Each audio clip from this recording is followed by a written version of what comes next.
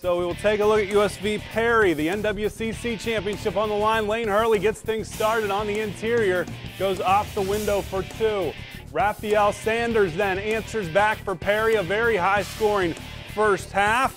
Bruce Hodges, we know he can score in transition, right-handed layup for the left side. Late in the second quarter, Hurley again, a ridiculous 3.